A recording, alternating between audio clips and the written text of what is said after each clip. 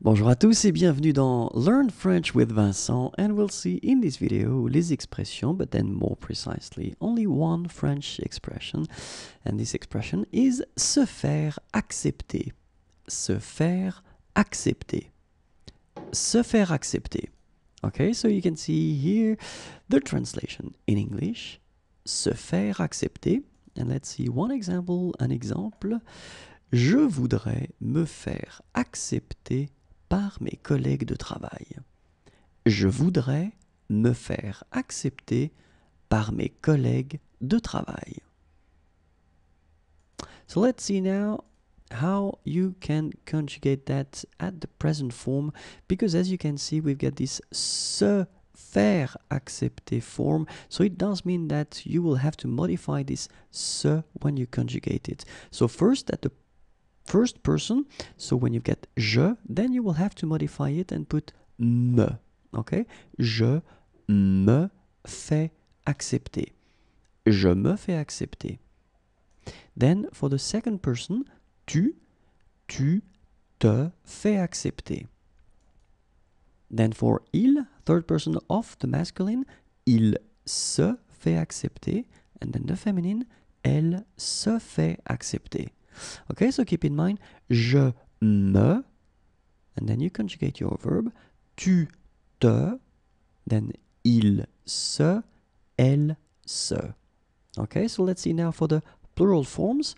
So it will go like, nous faisons accepter, vous faites accepter, ils se font accepter. Okay, so this is the plural form, but then the masculine, and then the feminine, elles se font accepter.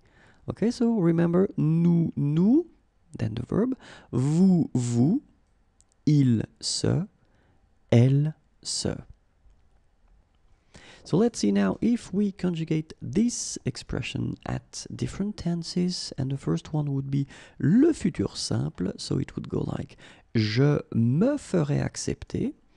Then for the conditionnel présent, it would go like je me ferai accepter. Phonetically, it is exactly the same, but keep in mind that you've got to write this S here when you put the conditionnel présent. For the futur proche, je vais me faire accepter, and then le subjonctif présent, que je me fasse accepter. Okay, so futur simple, je me ferai accepter, conditionnel présent, je me ferai accepter, futur proche, je vais me faire accepter, and then subjonctif présent, que je me fasse accepter. Okay, so let's see 4 more tenses of the past. Passé composé, je me suis fait accepter. Imparfait, je me faisais accepter. Passé récent, je viens de me faire accepter. And then plus que parfait, je m'étais fait accepter. Okay, so one more time. Passé composé, je me suis fait accepter. Imparfait, je me faisais accepter.